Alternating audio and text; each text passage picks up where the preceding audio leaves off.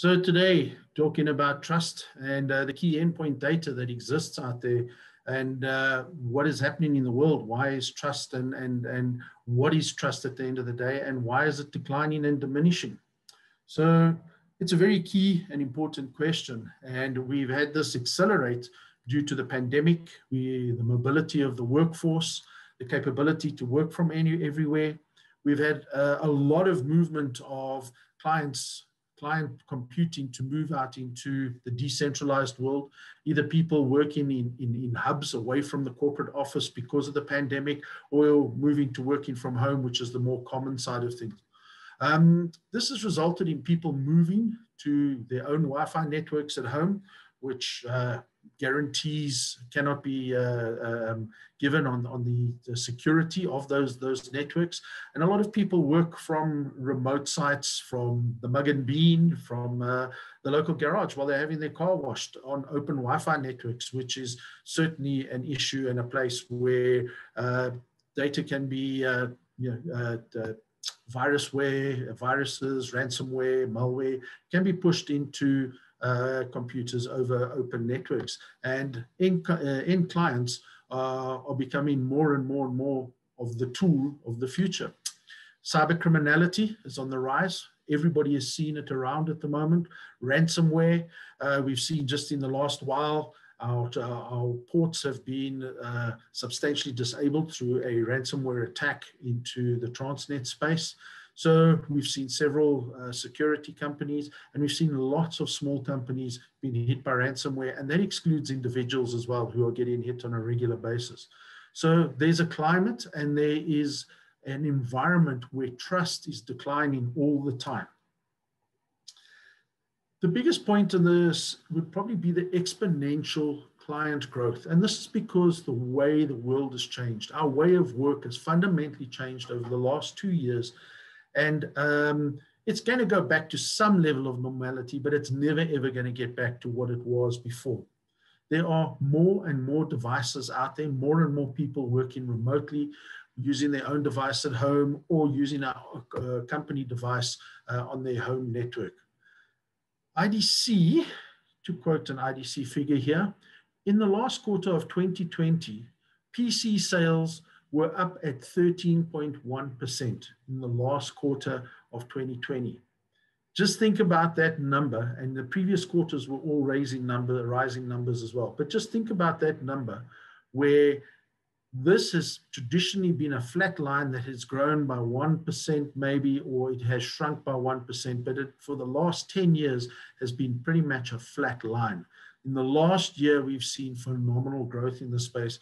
And go and try and buy 20 PCs for your business today. The stock is so limited. There's also been that's driving this growth is fiber to the home. It's widespread. It's easy to get onto. It's affordable. And this brings a whole lot of complexity in as well, where people that are working at home are sitting on a Zoom meeting, but at the same time, they're downloading or streaming data on the same connection. This is typically data coming in from the outside, is where your threats, your ransomware threats, your malware, your keyloggers, this is typically where these type of things will reside. And it is so easy, and it really, really happens fast over your fiber networks, and people don't even notice it. So security and your traditional security team, they've got an uphill battle. It's like putting toothpaste back in the tube, all right? It's something that's not easy. To go and try and secure every single endpoint device out there, educate the users, ensure that the networks they work in on are safe. This is crazy. And to go and try and push software to each and every single PC out there, which has an overhead, which may result in having to have memory upgrades, may slow the PC down, may hinder productivity. Many people are very hesitant to run heavy sort of security software on their endpoint devices. And you know, you could go the whole route where you go and you put zero trust in place. This is not great for productivity. It's been proven statistically, and the data that's available is saying a zero trust route where you lock everybody out, where they work through a very narrow portal. Everything is done on virtual desktops, sitting inside the data center. It's great for security. It's not great for staff morale. It's not great for creativity, and it's really not great for productivity. And it kind of makes people feel claustrophobic in the IT space. You would have to bring your own devices, and the data is there. It's saying that creativity and productivity flows when people are comfortable using the tools that they have. So you get many, many, many people out there that maybe issued a PC but like to use their Mac. And you have to be able to cater for this. If you close this type of thing down, once again, it becomes that problem of stifling the creativity and the productivity. Your VPN, your traditional VPNs, they just didn't cater for the volume of work. They're not designed. They're there as a portal. They're there as a capability to drill into your system. And you know, the VPNs might be secure, but what else is happening over that fiber link? So somebody might be working safely over a VPN, but all of this stuff is downloading to the PC. And at some stage, somebody's going to work out a way on how to get into your system. So the trust is continually diminishing, and it's a very, very hard thing to get a grip on and say, okay, we can get this and rebuild the trust, because it's a moving target. So ransomware is probably the biggest single threat that we're seeing out there at the moment. And it's prevalent. In South Africa, we are seeing many, many organizations that have been hammered by ransomware. So think about it. It's not a case of if you get hit by ransomware. It really, really is a case of when are you going to hit. The end users on the open Wi-Fi networks, as I've spoken to, the new way of work, being able to work anywhere. These are the type of things that make it very, very easy for ransomware to be inserted into data that exists on endpoint devices. This data eventually ends up somewhere in your data center, on your SharePoint, on file shares, potentially in part of your cloud. But there is some way that it will always end up inside your data center, and these end users are they've been targeted, and they're easy targets. In South Africa, in 2020, 24% of businesses reported, okay, in a survey, that they had had a ransomware attack. Now that's 24% of people that are willing to speak about it, okay? Personally, I believe that number's much higher, because there's a lot of companies that are quietly getting on with it, getting past it, and putting in measures, and they're not reporting the fact that they have had a ransomware attack. And every business is at risk. If we look at the type of organizations that have been recently attacked in South Africa, there's the public sector, there's the private sector, there's large blue chips, and there's very small companies. And this is not something that's saying, yes, the big companies will pay us $1 million to get their data back, because small companies are also bound by data. It's an asset. That IP, a lot of companies just live on what the value of their IP. So every business is at risk. It doesn't matter what size you are, what sector you are of the business, you are a risk. If you are data dependent in some way or another, you are a target for a cyber criminal. So what do? How do you stop this? How do you improve trust? How do you stop the endpoint device being a threat to your organization, but you still want to keep productivity going? You still want to keep creativity there. You don't want your employees to feel as if they're being stifled. You don't want your employees to feel that, you know, Big Brother's always watching over their shoulder all the time. You know, there are certain organizations that deal with state secrets and really sensitive information. And of course, there's horses for courses. And there are certain environments where you have to implement a zero trust policy. But if you want to get the most out of your workforce, you need to have some type of a balance in your environment. So what should you do?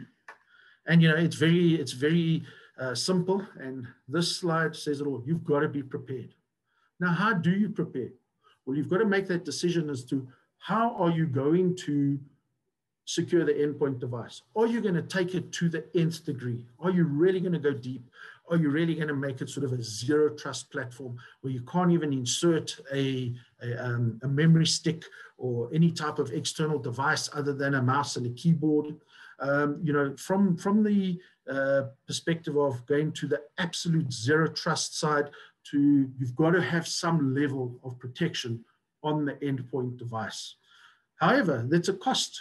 If you're going to go and start pushing software that is quite heavy, that is going to scan everything as it comes in, as it goes out, as it sits there, as it changes, that is something that is going to use up a lot of machine resources. And you're going to probably be in for a memory upgrade, potentially a CPU upgrade on desktops, or both.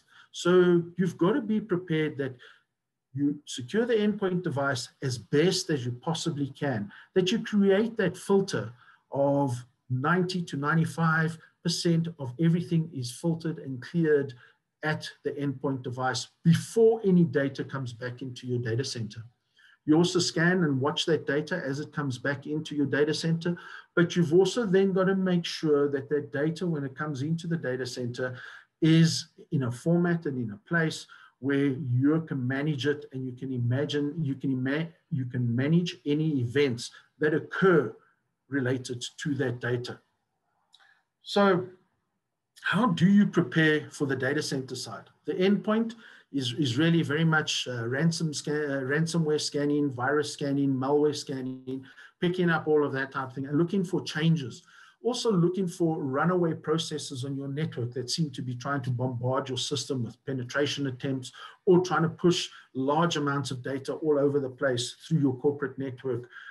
Those are the type of things that externally that you can do. But once this data gets inside your organization and it's sitting in SharePoint or it's sitting on file shares, what do you need to do? You need to ensure that you have a golden copy of all of your data. External data may be coming in and there may be stuff embedded in it because you don't have that full 100% control that certain companies would have, but not every company is going to be able to afford it, and not every company is going to want to implement it. So you've got to have that golden copy of your data. You've got to make sure that that data is air-gapped from the rest of your system.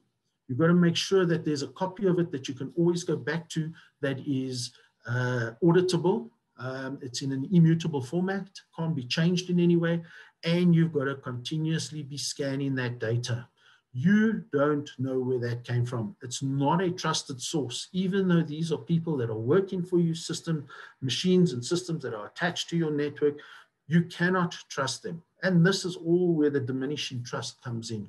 So you've got to continually analyze that data that has come from an external source, use artificial intelligence, machine learning, and you've got to nail that down.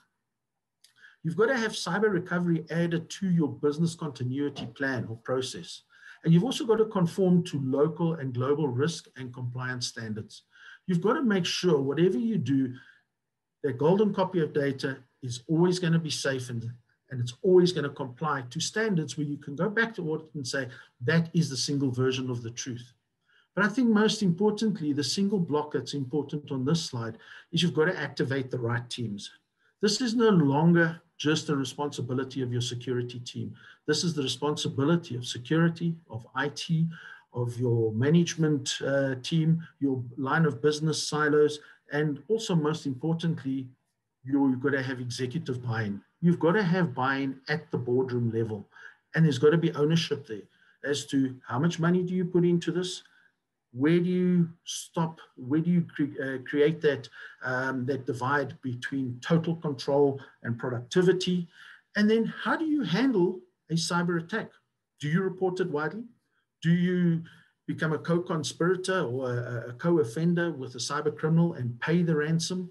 You know, it's a case of you're damned if you do, you're damned if you don't, because if you report it, people are going to question your processes and procedures in place for protecting their data. If you don't report it and you get found out, the reputational damage you're going to suffer either way is a case of being damned if you do, damned if you don't.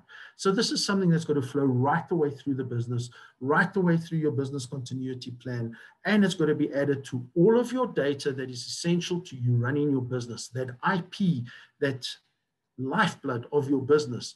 That is what you've got to go and secure by having that golden copy of your data sitting inside your data center. So there, short and sweet. Thank you, folks. I hope that's giving you some food for thought. There's information that you can contact me on. There's numerous ways to get hold of me, and I thank you for your time. Thank you, Mike. That was really a very to the point and very decent presentation in terms of getting a very strong message across and simplifying a very complex area. Just thinking of some of the leaks we've noticed lately, the leaks in the rugby, for instance, a little while ago, where straight out of the stuff that's been recorded and leaked into the bigger system.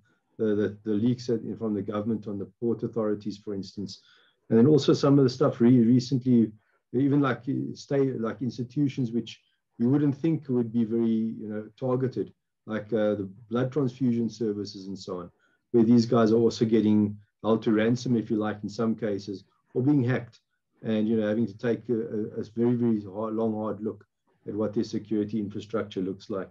I think your points about the mixed traffic coming in over the VPNs and how stuff gets inserted there surreptitiously, very, very key point. And I don't think a lot of us think about that. And the concept of all the risk that comes up out of all of this. There's financial risk to your organization. There's going to be operational risk, restarting everything and fixing what was broken. And then there's obviously the big one, which is reputational risk. So, absolutely, Mike, and your point of simplification and having a golden copy is very, very well made. Mike, I've been watching the questions coming in, and I do invite the attendees to continue joining the discussion. Please post your questions on the Q&A box. Here's a chance to win an e-gift voucher for the best questions. And one of the first questions that has come in is, how deep do you take the security of endpoints? Quite a big question, a wide question, but Mike, if you can give us throw some light on the subject here. Well, yeah, Mark, in the presentation, I alluded to it. You can go to the real hardcore zero trust, where a person gets a token or gets an app on their phone, they get a key, they log in, they work through a very narrow portal, and they work on virtual desktop infrastructure on a server inside the data center. But this is totally limited. A person cannot go and do some research, cut and paste from a Google document, do anything like that. This is so restrictive. So you can go down to that nth degree. It does cost a lot of money. It does cost a lot in productivity. And you said there's those risks. And one of the key risks as well is your people, as much as your data, are the lifeblood of your company, and you've got to have happy employees. And if you're so restrictive and make it difficult for them to work on their endpoint devices, they get lazy, they get sloppy about it, and that's where your problems come in. You've also then got to take the approach of saying, we'll do the best we can at the end there, and then what we'll do once it's in our data center, we will always operate on the basis that something could have got through. So we'll no longer be looking outwards, we'll be looking inwards. So how deep do you take it? You've got to try your best to protect and filter as much as you possibly can from the endpoint devices.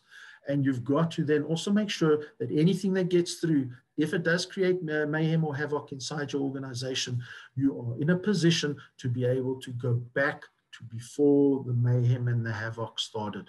So how deep do you take it? I think it's got to be built in 100% to your business continuity plan. It has to be part of your business resumption plan, the business continuity continuum of backup and recovery, of disaster recovery, and now you've got to have that component of cyber recovery on it. You cannot use your traditional business continuity components. They are there for different things, for data corruption, damage, for a physical event, for disaster recovery, and cyber recovery is there for a criminal event. So you've got to, this is something you can't do piecemeal. You've got to take it as deep as you possibly can at the endpoint, as well as where that data comes back to. No, thanks, Mike. As you know, I think that you've actually segued very well into the next question that's come in now. And that question is, and it refers to that, where do you, not only how deep do you go, but how wide do you go? And the question is, what is more important, securing the endpoint or the data center IP? Very good question. Yes, and that's how wide do you go? I mean, we've seen the Nordic companies that are actually putting a value to data, and they're putting that on their balance sheet. They also put in a value to their people, and they're putting that on their balance sheet. So these two things are very tied together. It's a very gray area, and people are starting to get to grips on the value of data and the value of people. So how wide do you take it? You've got to have that IP that exists out there. People create stuff. They do stuff on their own time. You've got to make sure that any data, any sort of IP that's created there, any sort of, make it easy for people to be creative, easy to develop, easy to do things.